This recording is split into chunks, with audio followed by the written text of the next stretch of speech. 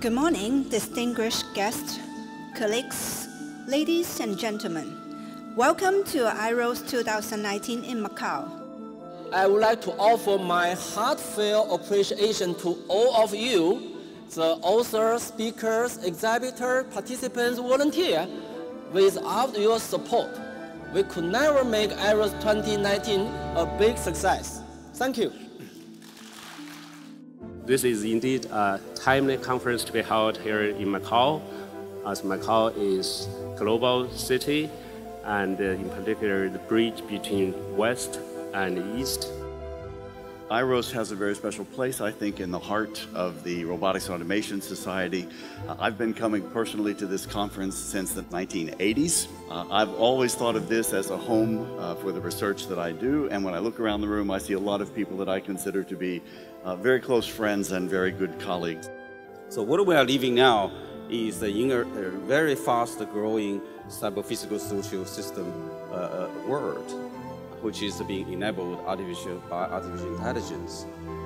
So the vision set up by our pioneers couldn't be more relevant today than it was 30 years ago. Actually, personally, I attended the IROS conference from the beginning, just in 1988. Now, AI and robotics so much advanced. Therefore, we need new definition.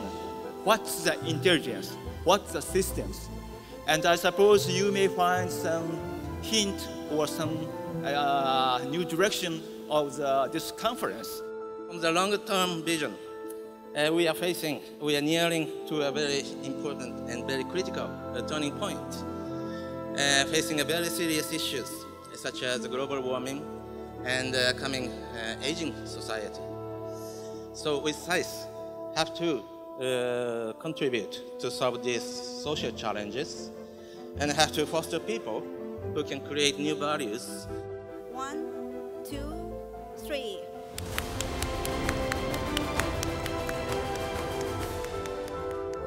Without your such a big support, participation of students, young professionals, WE, women engineering, we never successful to have such a kind of conference.